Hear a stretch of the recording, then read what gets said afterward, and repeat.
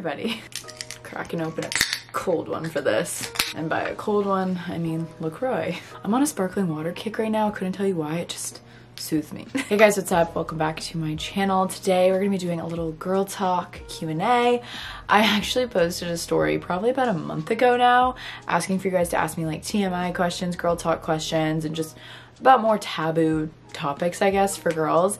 And I never got around to filming it, but I was productive and I screenshotted like a ton of the responses so that when I had time to film the video and was ready, then we would be locked and loaded. I'm really pumped to do this. I'm just gonna be answering all kinds of questions. I looked at some of them. A lot of them I haven't looked at yet, so it's just gonna be like a very candid conversation, but you guys seem to really enjoy when I get super real on camera and talk about things that maybe people don't always talk about, and I'm trying to slowly get better and better at that. So I hope you guys enjoy. I'm in a good mood. I just got ready. And I never was one to say my favorite color is blue. It's always been like yellow, sometimes red, but like mainly yellow. And I'm like loving this cobalt blue color. I'll link this shirt down below. It's only like 38 bucks from Revolve. It's from the Super Down brand, which I find to be a little bit less expensive, which appreciate. So I'll link it down below if it's still available because it's such a fun little winter to spring transition shirt. Anyways, without further ado, I'm just gonna answer some questions. We're just gonna chat. If you like this video and you want more videos like it, give this video a thumbs up and subscribe to my channel if you're new. It'd be cool to hit 600,000 subscribers. That'd be fun, right? First question, all right. What type of birth control are you on? Here's my guy. Yeah, it's called Sprintech. I know some other of my friends are on this. I used to be on Yaz and then we switched because I don't know. I like got my period for a month and a half and that was not fun. So she switched me to Sprintech and then it went away and it was not a problem. Or I took like some hormone pills for like a week or so and the birth control and it got itself all fixed. So yeah, I'm on Sprintech now. Actually, a little story on why I started birth control. I feel like a lot of people start it for all different types of reasons. I actually started it because I went on Accutane my senior year of high school. It was hell, needless to say, but it did clear up my skin. And I think it definitely helped in the long run, but it sucked. But my dermatologist required where you had to be on birth control in order to take Accutane and take like pregnancy tests every month. Because apparently if you take Accutane when you're pregnant, it's like major birth defects. So they just want to make sure. Whereas I know some of my friends, they were able to just like pledge abstinence and agreed to not get pregnant. But my dermatologist was like, you're going on birth control, and so I just never got off of it. And then my gynecologist was like, I don't think you should get off of it. You'll notice a difference in your skin, because I know that's why you initially got on it.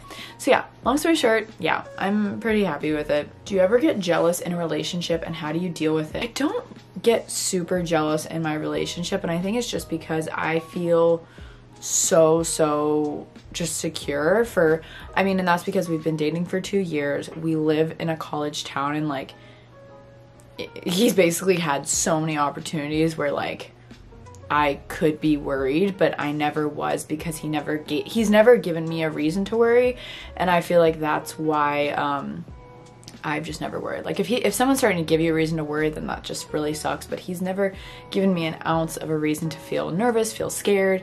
He's such good friends with all my friends, and sometimes he hangs out with my friends and I'm not with them. And I don't know, I feel okay with it. I feel comfortable, and I love how he's so okay with like me having my own guy friends and stuff. And it's just a very healthy thing. I think as soon as you start to try and control or, you know, express worry to them, it like subconsciously gets in their head, I feel like, and then things change a little bit. I've noticed with like other friends' relationships that I've just seen. I'm not saying that's for everybody, but I've just noticed if you are comfortable and there's no reason to worry, then you're so good. And perk and a con, he's like never on his phone, so I'm not necessarily worried about him like texting other girls or anything, because he can barely text me and his mom back.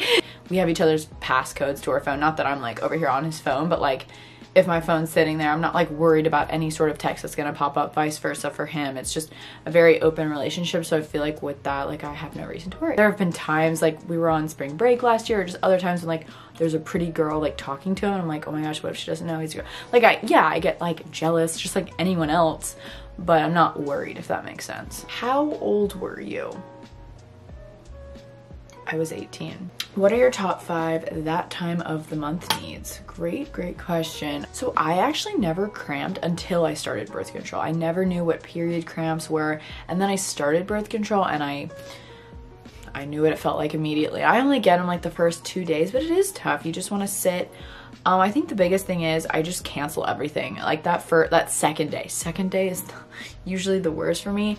Is I just know my body, I know myself, and I'll just kind of take a Jill pill and like lay in bed. I'll literally sit in child's pose, or not child's, yeah, I think it's child's pose like this, and just make myself feel comfortable. And then I also have like a heat pack. Obviously heat packs feel really good. You know, one that you put in the microwave that smell like eucalyptus or lavender. You can buy them, they're like aromatherapy beaded heat packs. I'll literally put it like honestly on my crotch and like lower uterus area, and I'll just hold it there. Baths I love, but as for like products, there's nothing crazy. Just kind of patience with myself and being like, it's okay like to feel this way. What do you think of people judging people in their 20s who have never had their first kiss, never had a boyfriend or girlfriend or sex? Some of my very best friends have still never had a boyfriend or a girlfriend, and I don't know why there's such a stigma around it. I mean, I get it, you know, you see all your friends maybe like get into relationships or have their first kiss, whatever, but I am truly on that train where everyone is on their own path. Because you gotta have high standards, you know, like you are an awesome person, and I don't think it's a bad thing to just wait until you find that person that just makes your heart flutter and gives you the butterflies, and it really makes it like 10 times more worth it. I think just when you remind yourself like there's not even anyone right now that I want to date. I'm not saying that that's always the case, but I found that for me when I was single, I was like, well, Danielle, is there anyone you even like want to date right now? And I'm like, well, no. I mean, yeah, there's people I found attractive, but it wasn't even, you know, someone I talked to. I just like to think about it like that, and I just truly believe everyone's kind of on their own journey. Like if you're not in a relationship at the time, or you haven't had your first kiss, like there's other things that you have to experience before that. There's some self-love that needs to be kind of instilled in you first. How would you explain a good routine of shaving down there and shaving in general? I don't know. I've heard a lot of people love the Billy razor, and apparently ever since some of my friends started using the Billy razor, they haven't experienced like those bikini bumps. I don't believe it, because I have never shaved and like not had razor bumps. The only time is if I got like a Brazilian or a bikini wax, which is what I do if I like know I'm gonna be in a bathing suit like multiple days in a row. I am like so, honestly, like TMI, but I've always been so self-conscious about that situation because it's so hard in being a girl. I feel like we feel like we have to be this like naked mole rat, and I love that it's getting normalized, obviously, more and more to not. It's also just frustrating and it's hard because everyone has different body types and genetics. My leg hair grows so fast, and it's just frustrating sometimes, but sometimes I just learn to love it and be like, you know, I shaved this morning, that is the best I could do. So unfortunately I don't have tips. Sometimes I'll use conditioner instead of like shaving cream, or if I don't have shaving cream, so I'll like buy shaving cream every couple months, and I'm like, wow, I have my life together, I have shaving cream, and then I run out and then I just like use whatever's in my shower. So if you guys have any tips, please let me know. I haven't found that perfect. I try to exfoliate my skin down there every now and then when I can, just because I think it helps, but it's just during the summer especially, it's hard. How the heck do you flirt? Sincerely, awkward girl. I am so awkward, you guys. Like once I get to know a guy, I'm like so chill, and like all my guy friends I feel so comfortable with. Sophomore year before I met Ryan, when I was like mingling, I just I don't know. I'm not gonna say I'm awkward, like, but I just feel like, I don't know, maybe it was just my situation. Like everyone knew me as the YouTube girl, so I already felt like I was like kind of, I don't know, I didn't feel smooth enough to be like, hey, what's up? Like, how are you? Like I've never felt like that hot girl. Everyone's hot, everyone's beautiful, but you know those girls that just, they just know they're just like the shit. Like I don't even know how to explain it. I just feel like some girls just like, it's just confidence. They just feel confident in themselves. They can look however they want, but if they have that confidence, that attitude of like, I can get any guy, any girl I want, like it just works in their favor. And for me, that just wasn't the case. I was just very, like, as soon as I started talking to a guy, immediately was just like, I'm his friend. Like I'm a friend zone. I just like didn't even, I feel like, so you have to kind of go into it with this mindset of like, I know who I am, I'm confident in myself. Fake it till you make it, honestly. And don't go into it like, oh my gosh, he's out of my league, whatever it may be. because I feel like that's how it went with Ryan. I was just like doing my thing. I was having my day. I was in a good mood. I was feeling myself, and he came over and I was like, hey, what's up? Like, oh, you want my number? Now here's my Snapchat. That's literally what I did. And I feel like it's just, they're like, whoa. I just think when you fake it till you make it, it helps. But other than that, I don't really have any tips because I'm actually kind of awkward too. How to make new friends when everyone else seems to already have their group set. Okay, I feel this. So in high school, I had definitely my friend groups, but coming to college, I had nobody. I knew some people that went here. Obviously Brooke was here, but she was a junior. I wasn't gonna hang out with her friends all the time. I was traveling a lot freshman year for YouTube stuff, which I'm so thankful. It was literally so much fun. But with that, I lost a lot of those first weeks of, you know, getting to know girls in my sorority and getting to know, I don't know, it was just, I missed out on some things and I regret it a little bit, but also you can't go back in time. So come, you know, second semester freshman year, early sophomore year, I was like, shoot, you know, I had a couple friends, but everyone seemed to already have their friend group, or so I thought. And then the more and more I talked to people, I realized, you know, friend groups typically, at least here at UGA, get set like second semester, sophomore year, and they still change, and it switches based off of who you live with and if you like move and if you have certain people in your major or who your hobbies and likes are with. I think a big step is, like, let's say you transfer, find that one person, maybe two people that you really vibe with and hang out with them one-on-one, and then slowly they'll kind of start inviting you to hang out with their friends, and then you kind of just, you have to force yourself to do things that you might not necessarily want to do at first, because it's just small talk and it sucks, but that's just kind of always how, you know, most friendships start, is just getting to know people. And you might feel uncomfortable at first, there might be inside jokes that you don't know, but I feel like the more and more you show like your dedication to like that person's friendship, they'll be like, hey guys, this is Annabelle, she's literally so cool and she just transferred. And I'm not saying everyone's that nice, but I don't know, I think it's possible. So yeah, I think just getting to know one person in a friend group that maybe you're interested in, and then kind of going from there. And maybe that friend group's not for you, but give it a shot. That's what kind of happened with me with Delaney. We became really good friends, and obviously she wasn't traveling every weekend for YouTube stuff. She lived in the sorority house and I didn't. I lived alone sophomore year because I just thought it'd be a lot with like filming YouTube videos and stuff. And honestly, I kind of regret that a little too, but also I loved living alone for that year. It was kind of fun. But anyway, so she made friends with a lot of girls that were living in the house, so I'd go over there and hang out with them all the time. And then I got to know this like friend group that Delaney had kind of made living in the house. But if it weren't for Delaney, I don't know if I would like have necessarily connected with those girls. So it's kind of cool how it all happens like that. How do you edit your pics lately / do you facetune? I do not facetune.